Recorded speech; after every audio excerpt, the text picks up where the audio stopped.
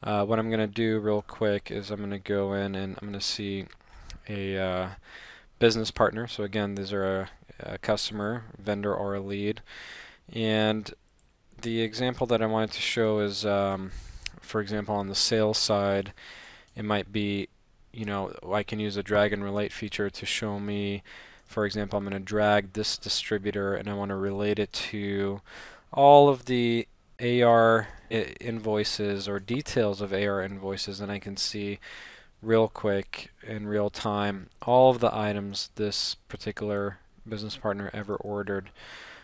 Similarly, we can, if I wanted to, I can also, maybe it's more of a, were there any credit memos with this vendor? There was none, so we're good to go there.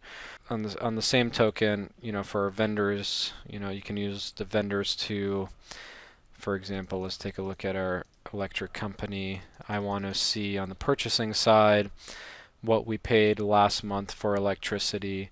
So I can go on, say, show me all of the AP invoice details, and I can see that last month and the last transaction I had was for $1,900, and I can drill down into the details of that as well. So again, this is just an easier way to gather information, kind of drag and relate information. Certainly we can also go into other areas like inventory data, production data, and etc. So just quick and easy pre-built drag and relate features.